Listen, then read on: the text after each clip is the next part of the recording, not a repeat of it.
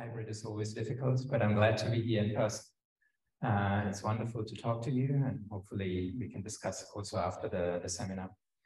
Okay, so as Georg said, I'm going to be talking about machine learning today. So hopefully the online audience can also hear me. And what I'd like to show you today is basically first motivation for the smart data acquisition algorithm we have developed. That's called the BOSS code, which I'll introduce to you. And then I'll show you 3 examples of how we apply it in surface science, for conformal search, and then for biomaterials.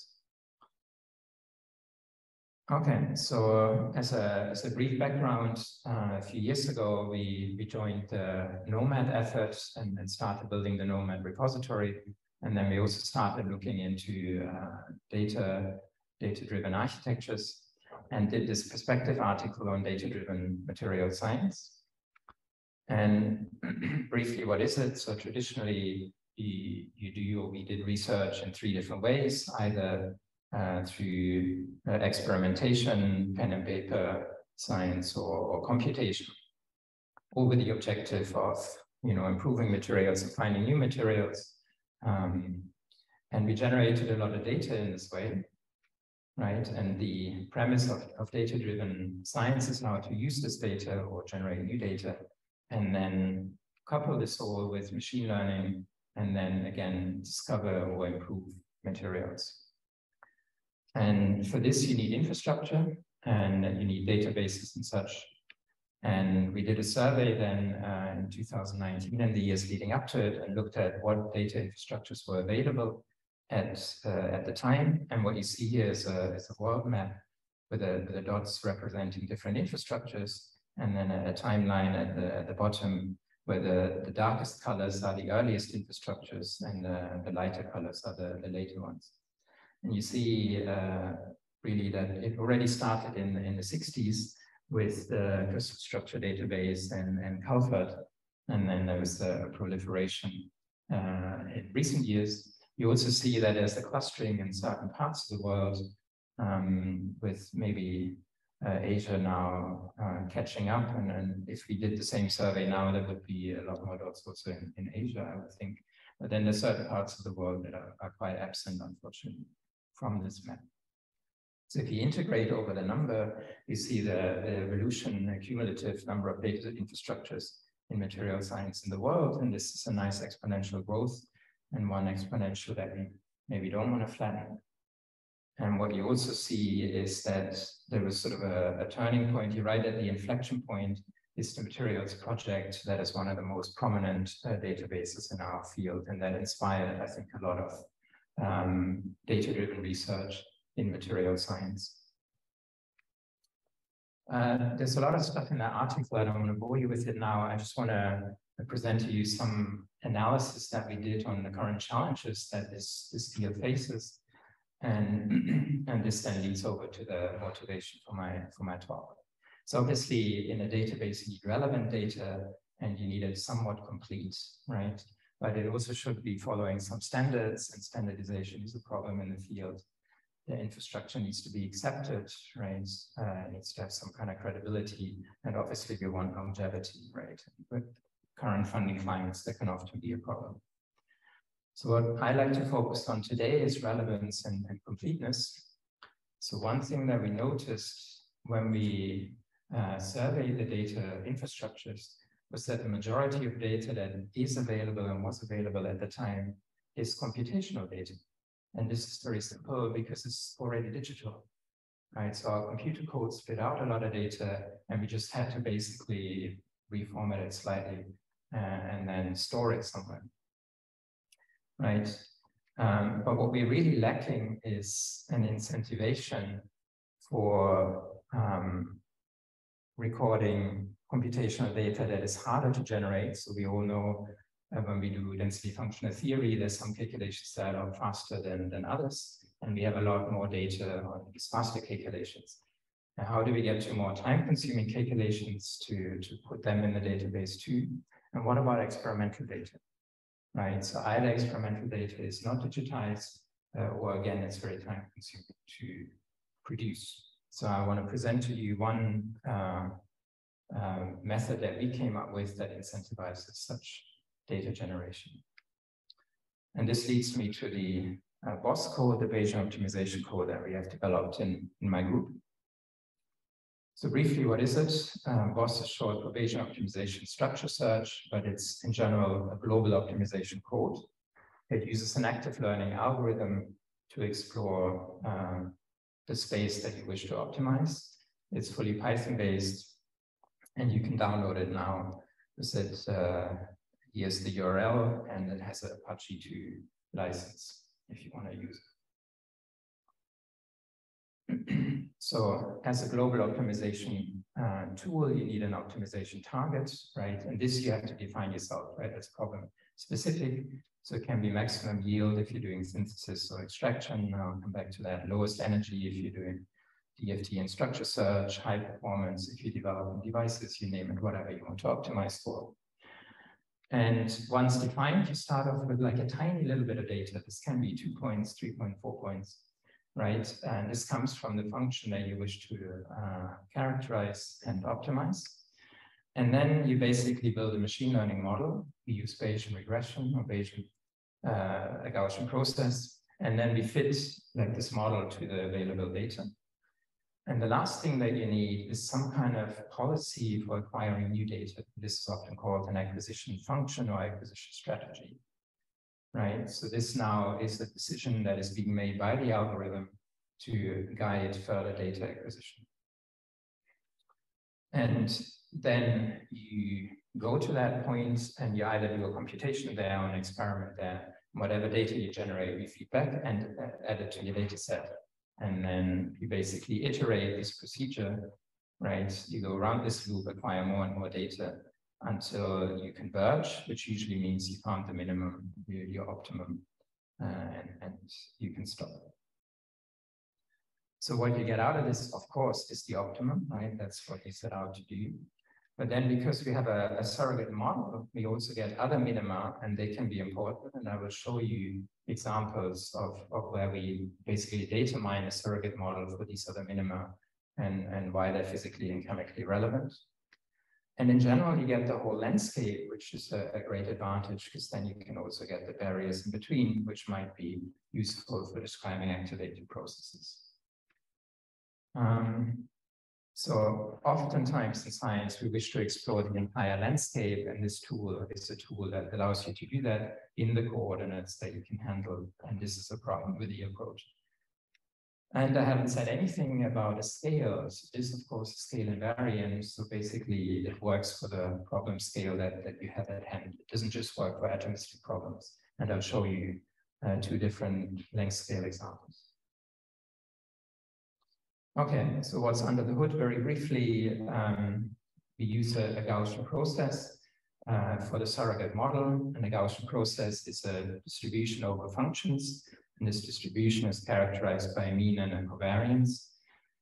I know if you don't know what a Gaussian process is, this explanation isn't going to help it. It's a complicated beast, but one way you can imagine it is that if you don't have any prior information, and we start with a non-informative prior, you can have any function in this interval between 0 and 1 that is a possible function. Because you don't have any data, you don't know which one is the right one, right? And the gray gives you the uncertainty, and that tells you basically you know nothing. But as soon as you have some data that you measure, you limit the amount of functions that are actually possible. You still have to go through the data points, right? And then you have a mean and a variance basically that describe your process. So if this is a bit abstract, I'll show you a concrete example in a minute. So this whole thing uses a kernel basically to describe this process. And we often use this radial basis function kernel or an exponential, squared exponential kernel. And you have 2 parameters in here. One is the basic variance or the signal strength. And then we also have a signal length scale. So that tells you how rapidly the function can vary. And these are actually learned on the fly. And then in our strategy for acquiring new data points, we use what is called the exploratory lower confidence bound. There are many other acquisition strategies. What they all usually have in common is that they balance two different things, right? So they balance what we call exploitation against exploration. So exploitation would mean that you acquire more points to where you believe the global optimum is, right? So you want to find that better, right? But then you have to worry about the rest of parameter space. You don't want to miss an optimum, like a minimum hiding somewhere else. You have to go explore and make sure that there isn't anything hiding elsewhere. And that's the exploration part that you have to balance against. And the way we are doing this is by using this form for the acquisition function, where x is the data, and then the posterior mean. If we only minimize A, we only minimize the mean, we would do exploitation. We would go to where the minimum in the function is. Then we subtract from that the square the variance. And if we only had the last term because it's negative, we would only go where the uncertainty is highest and would try and minimize that. And by bringing the two together, we balance the two, and this factor that controls the strength depends on the number of dimensions we have. And basically where we are in the search, the longer we search, the more we favor exploration. Okay, this was basically all I wanted to say about the technicalities. Let me show you a practical example how this works in one dimension. So here we have a function.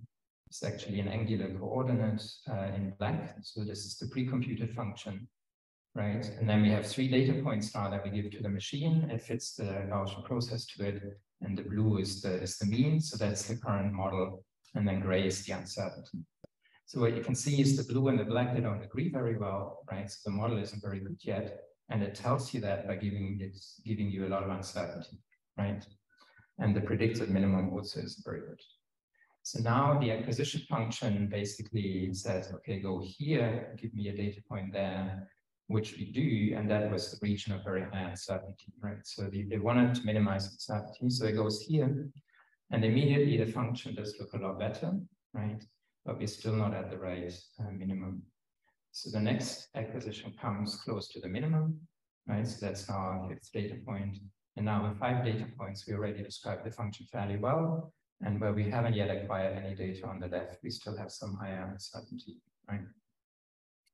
And then a few more acquisitions, so 9 points in total, basically describes the whole function very well. And what you can see is that Boss strategically samples in points where there's a lot of variation, right? So at these slopes here, or basically where the turning points are. And that's sort of good strategic sampling. Okay, so equipped now with this technology, we move on to the first example, material science example I wanted to show you.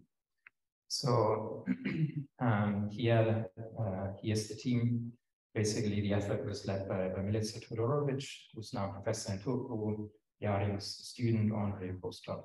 And then we teamed up with the AFM STM group of Peter Liljeroth at Aalto, whose student Ben Aldred did the measurements. So what they set out to do is they wanted with AFM to measure a bulky molecule. You all know very well that AFM, when it's CO functionalized, was very good for flat molecules, and they wanted to look at this bulky camphor molecule on the copper 111 surface. So they did the measurements, and here they are. So for example, images, and you can see that you don't see very much. So this beautiful atomic resolution, near atomic resolution you get for flat molecules, just isn't there for this bulky one. And yeah, they had pretty much given up at that point. But then what's the solution? Well, you do some DFT calculations where you have atomistic models and you try and mix and match, right? You try and match this to the experimental images. The problem with that is that I mentioned at the beginning, right? These are maybe not super large systems, but fairly large systems, about 200 atoms. And then each DFT calculation is not super costly, but costly enough that you don't want to do too many of them, right? And if you do full structure search, you all know you need to explore a lot of configurations, so it all adds up, and you spend a lot of computer time. So this is one of those examples where you have costly acquisitions. And then the idea is to use smart sampling strategies to cut down on the number of total calculations that you have to perform. So what we did is we needed to break down the number of degrees of freedom. So we defined two building blocks. We said we have the molecule, we have the surface. Both of them aren't allowed to, for now, relax structurally. And then we just move the molecule in its 6 degrees of freedom, so 3 rotations and 3 translations. And that's our search space relative to the copper surface. And then all DFT calculations that we perform for the energies are done with FHI aims and the PVE plus van der Waals functional. So here I'm showing you now basically how BOSS works. So on the left, what you see are basically all the acquisitions. So BOSS tells you where it wants energy points returned. And on the right, you see the current belief in the global minimum. So this is a structure that converges relatively quickly and then only changes in small increments. And you can see, or you saw on the left, that the sampling is really sort of all over the place. So we really explore the possible parameter space in 6 dimensions. So what we then get is a 6-dimensional potential energy surface for this process. And this is then analytically available in the Gaussian process. And we can basically just data mine it and pull out the minima. And that's what we did. So we got all the minima on this potential energy surface. And then in each minimum, we launched a geometry optimization. Prior, we had only done single point calculations. And what we ended up with then was 8 different stable structures. So here I'm showing you 5 energy ordered. Right, and these 5 are all similar in the sense that they're chemisorbed, right? There's an oxygen atom, the oxygen atom is pointing to the surface and it's interacting with the copper. And then we found 3 other geometries where the oxygen atom is now pointing up, right? And there's some kind of some hydrogen atoms pointing at the copper surface. So these are van der Waals bonded structures, and they're lower in energy, so they're less stable on the surface. So we found these 8 different conformers, if you wish, of camphor on copper. So now we have basically our DFT answer to the problem. We have our atomistic models. And the next step then is to match them to the experimental images. Briefly, you may wonder how good was this approximation of keeping the molecule and the copper surface rigid. Right, so what I'm showing you here are these 8 conformers. And always in blue, you see the energy that comes directly out of the 6D potential energy surface. Then in yellow, in orange, you see basically the DFT energy at that point. And those two should be very similar, right? Because they tell you how well the model is fitting the DFT energies. So they are very similar, that's good. And then in gray, you see basically the relaxed structures for the same starting coordinates. And that basically tells you how much the system adapts to the release of all degrees of freedom. And the change there is relatively small, it's between 0.1 and 0.2 eV. So this building block approximation in this case works very well. I'm well aware that there are many other cases where this doesn't work, but in this particular case, it worked. So it allowed us to first coarse grain and then fine grain as a strategy. Okay, briefly about the efficiency. Normally, before machine learning, you would have done this with conventional structure search using intuition. So you may have picked 4 different sites, 10 different molecular orientations, and then you would have spawned geometry relaxation. Say it takes 40 steps to relax your structures, it would have taken you about 1,600 DFT calculations. And with BOSS, we had about 900. So overall, we saved about 40% of computation time. This estimate hinges a lot on how much you would have tried in your conventional approach, but this is sort of the minimum that you probably should have tried. The other thing is that we took human bias out of the search, right? And I'm showing you here the final positions that the center of the molecule assumes, right? And then some of them agree, so that the top side shows up, and then there's some that are reasonably close to the FCC side. right? But there are a lot of other positions that you would have missed had you only focused on these high symmetry ones. So there is great benefit to human intuition, but there's also great danger only relying on it. So it was good to take the human bias out. We had some other examples on a copper oxide surface where actually the human would have missed some structures that the machine found. So how did we do the comparison to experiments? We used an AFM simulator, this probe particle module developed by Hapala. So basically from our structures, we simulate AFM image stacks, right, with a CO tip at different heights. And then we compare those to the experimentally measured image stacks. And then basically we feature matched, right? We identified salient features in the images and then characterized them and compared them to between theory and experiment. And then that way we were able to assign more or less equivocally atomic structures to the AFM images. So in that way we were able to identify 3 different stable conformers of this molecule on the surface and have the atomic geometries for it.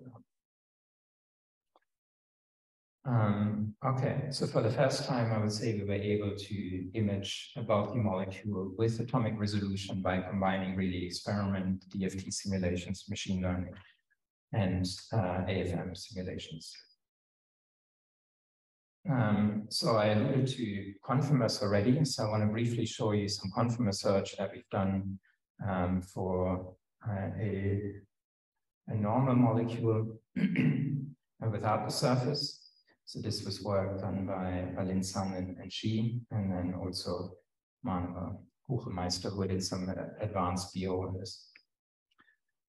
So we picked the cysteine molecule, it's an amino acid, and it's often used in functionalizing nanostructures.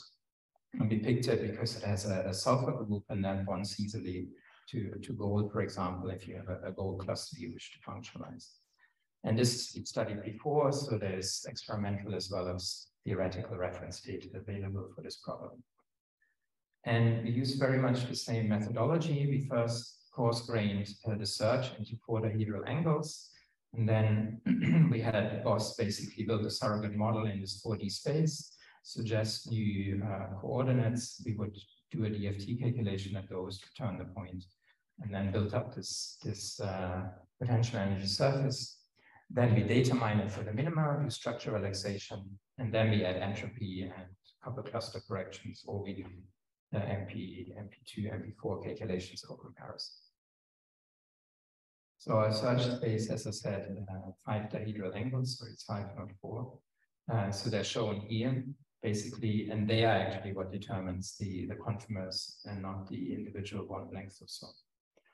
And then again, we use Ames as calculator again. Here they are, right? So these are all the conformers that we found. I know it's very hard to grasp. So let me point you to the color coding. So red are also conformers that were found in experiment. Black are conformers that were predicted with previous conformer search. And then blue are conformers that we found that weren't documented in the literature. So we found about 9 new ones. And there are plenty more. I mean, these molecules have a lot of conformers. Briefly, when you do such work, you always show the hierarchies, right? So basically here, all the conformers we observed as a function of the energy or energy ordered. and not surprisingly, in this case, we find much larger changes when we switch on the DFT relaxation, right? So basically the conformer hierarchy reorders, that's fine. And then we also performed MP4 calculations and then reorders again. So even DFT isn't perfect here. And I'll come back to this point in a minute. We did the MP4 because there was MP4 reference data available in the citation at the bottom. Very unfortunately, at the time, people did not use data infrastructures and they didn't even publish their XYZ coordinate files. So all we have are pictures of the molecules, the conformers, and energies, right? And the weird nomenclature. So it's very hard to do the comparison if you don't have X, Y, Z coordinates. So if you're thinking of doing similar work in the future, please put your structures on Nomad, or if you can't put them in the paper.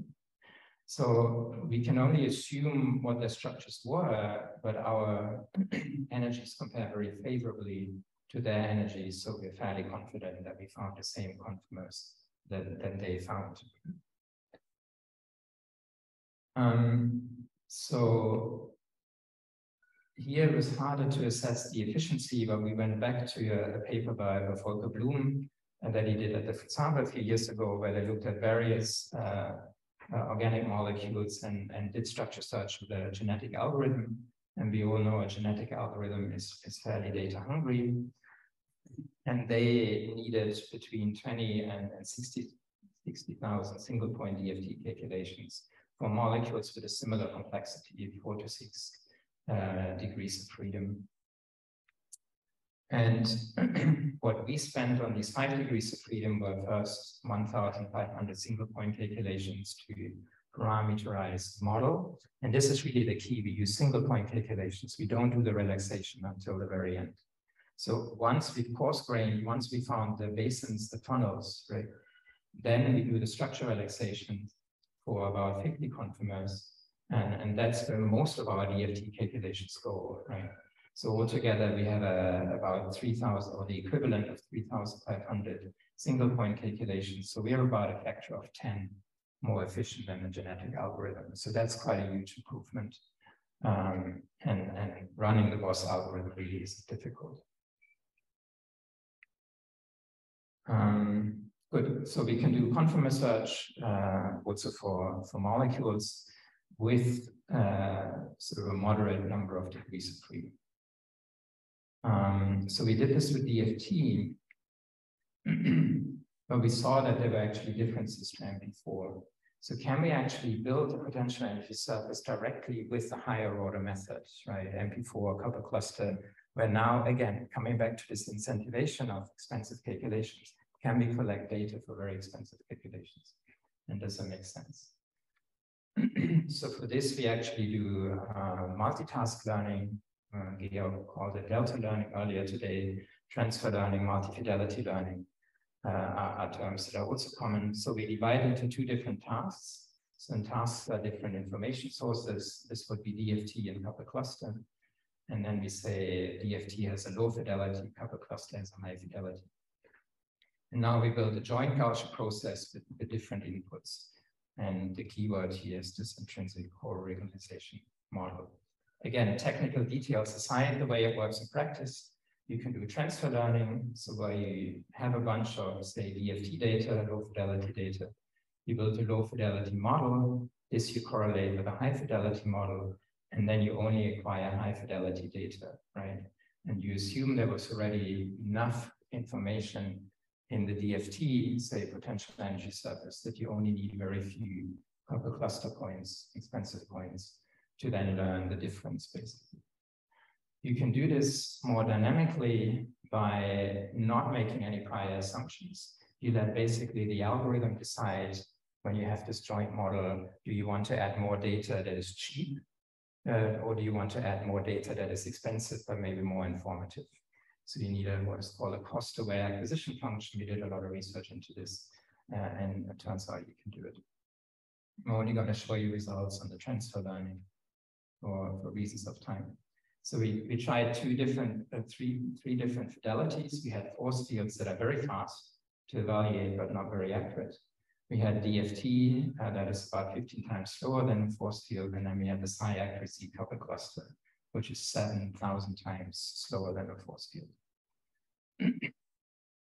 And they're still fairly well correlated here, as you can see by these Pearson correlation coefficients, and that's important for the learning. So then basically what we now look at in transfer learning is how much initial data do we throw at the problem, and then how many iterations do we need of the expensive method to converge. And then on the left, you see this for force fields to DFT learning, where you always have the number of BO iterations on the left and the time on the right. And you see that the more low fidelity data you throw at the problem, the fewer acquisitions you need of the more expensive method. And this is the same trend if you start going from DFT to copper cluster. So how much do we save? In 4 dimensions, we can save up to 75%, right? So this means that you can do, with the effort of 25% of copper cluster calculations, you get the full potential energy surplus that you would need otherwise if you only had copper cluster available. So 75% is quite a dramatic time difference or effort difference. So now you can fairly efficiently directly get high accuracy, high fidelity potential energy surfaces for these systems. Whenever you in doubt that your DFT function wasn't good enough, and then you have a higher order method available, I think this is now moved into the realm of the doable. And I think Georg's parametrization of force fields follows a similar strategy. Okay, so we have, and the multi-fidelity learning actually gives similar savings of 60 to 70%. Okay, I have time for the last example. So now I want to move on to experimental data. This is different data from what you deal with on a daily basis. But hopefully it's transferable in concept. So Finland has a lot of trees, and so there's a lot of biomaterial available. And at Aalto now there's a flagship called the Finceres Biomaterials flagship, and their objective is to really redefine the way in which you think of these biomaterials and give classical wood and cellulose lignin type materials a new purpose. One objective in this, so this is a fairly, well, pulp and paper is a fairly traditional industry. And this is a part of chemistry where there isn't a lot of digitalization and machine learning happening at the moment. And this was one of the motivations for going in and doing joint work together.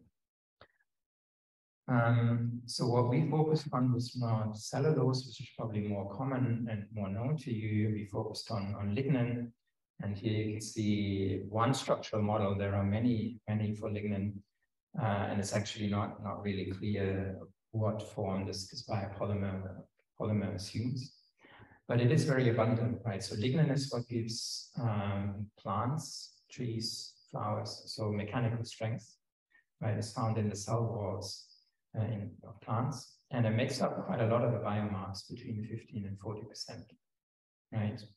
And right now in the pulp and paper industry, it's actually thrown away. It's either burned off or put on a landfill. It's not used, right? So that's a lot of biomass that is underutilized. And the idea then is to, find ways and processing ways of making or turning lignin into value-added products. You can think carbon fibers, you can think thermoplastics, you can think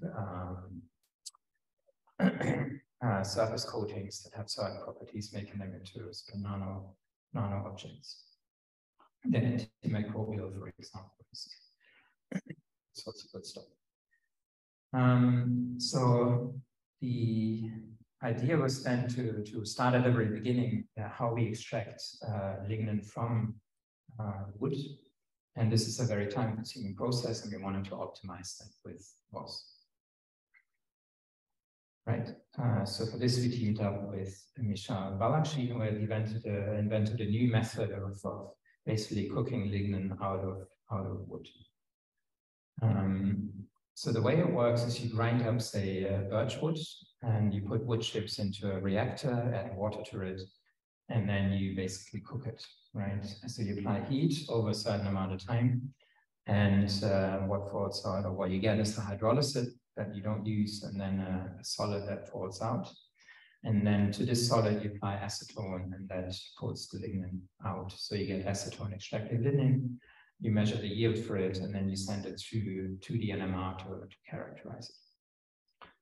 And this process, although simple looking, is fairly time consuming. So this can take days to process, but you can process in batches, so you can work on several samples at the same time. And that helps a little bit with cutting down the time. Okay, so what we then did is we defined a design space of two parameters that were most important to the chemists. One was temperature of the reaction, and then what they call a P factor, which is essentially the integration over the temperature profile in the reactor. And that's a measure for the reaction severity. There are others like the liquid to solid ratio, and depending on the reactor, you have more, which we didn't consider in this initial study. And then we defined two objectives. One was the total yield, which we wanted to maximize. And then we picked one of the many. We had about 50 NMR signals that are characteristic for different parts of the polymer. One that is very important is this beta 04 linkage part, as it tells you basically how much the polymer branches, and that's support for further processing. So we wanted to maximize that also, and with view for further functionalization of the polymer. So these were our two design objectives. And then BOSS would basically now work iteratively. So whenever we suggest new processing conditions, actually somebody goes to the lab and prepares a sample at those conditions. They characterize it and feed the data back to us. BOSS does its work, sends the experimentalist to the lab again. So this is AI-guided data acquisition. Good. So we start off with 5 points in this design space. And then you get for the yield a fairly poor model. It's basically only giving you signal at the data points, and otherwise it's sort of averaging through. And what it then suggests is basically 4 points. So we are acquiring separately here from the yield and the beta 04 map. And this is where the model wants you to go, the green points. And then we can analyze this. So we get exploitation, right? So where the model thinks the maximum might be, it wants more data. And then this is where the beta 04 turns out to be high, so it wants more data there. And then we get 2 exploration points, right? So it's very uncertain near the boundaries. And you can see this in the uncertainty map actually, which is very high. Red is very high. So in regions of high uncertainty of the yield map, and then also for the beta 04 map, you get acquisition points. So they prepared the samples, characterized them, gave us the data points back. We created a new model. So this is the example of batch acquisitions, right? 4 data points at a time. So already with now 9 data points, the model looks a lot better, right? So we lost the delta functions and we have a smooth behavior now. And if you look at the uncertainty map, we also minimize greatly the uncertainty, right? There's still regions of high uncertainty that you can tell BOSS wants to go there next to minimize it, right?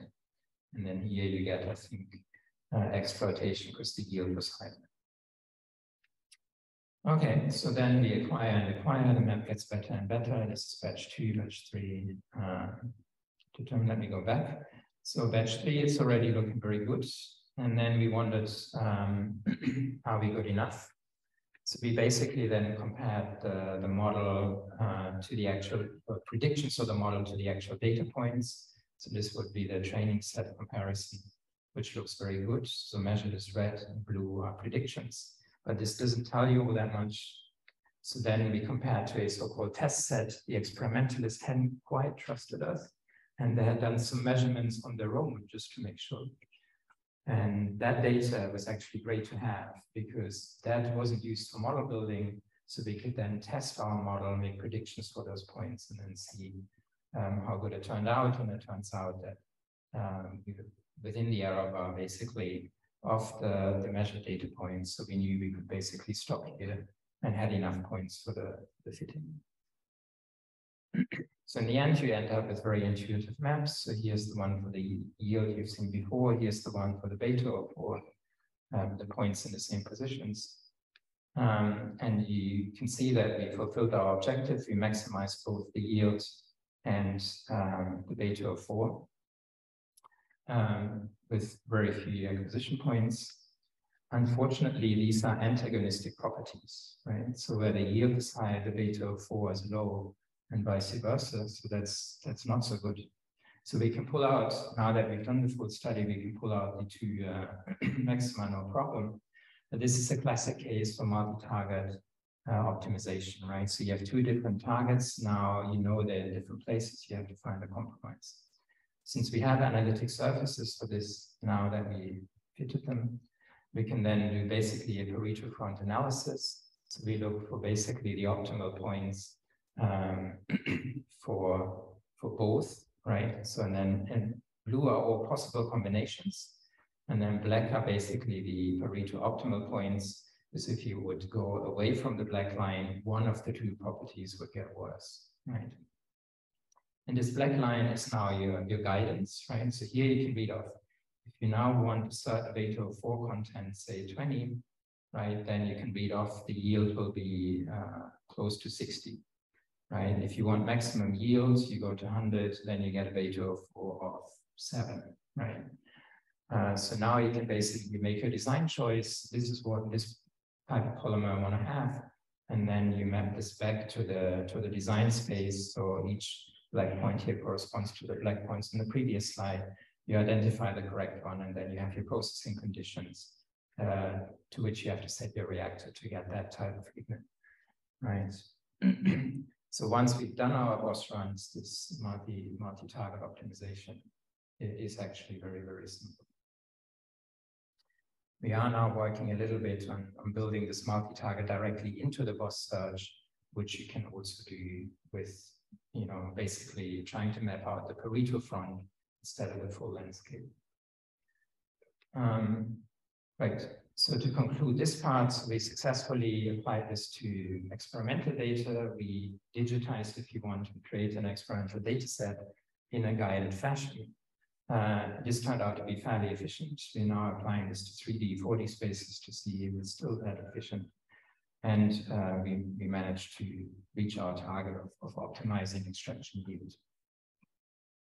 As a side note, we have a new project now where we are working directly on surface catalysis. So we want to optimize this reaction, CO2 plus 3 hydrogens.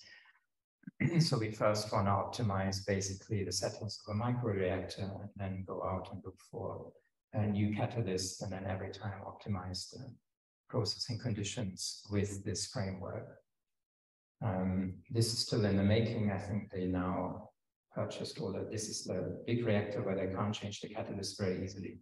But now they purchased the microreactor parts so that we can do this more closer to high throughput. Okay, so in summary, I think I've used up my time. I showed you how the BOSS code works. So BOSS is basically a robust build on GPI of Bayesian optimization. Has easy input files, restart capabilities, very good post-processing, simple Python interface. You can use it on the command line. You can use it from a notebook.